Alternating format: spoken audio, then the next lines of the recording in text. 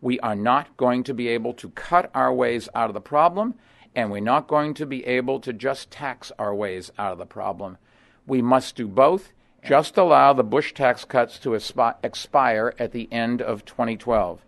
Not just for high-income workers, as the president has proposed, but for all tax brackets. The spending cuts in Simpson Bowles plus Clinton-era tax rates, plus closing some tax loopholes and ending wasteful subsidies, would save about $8 trillion a year and effectively bring our budget into balance by 2021.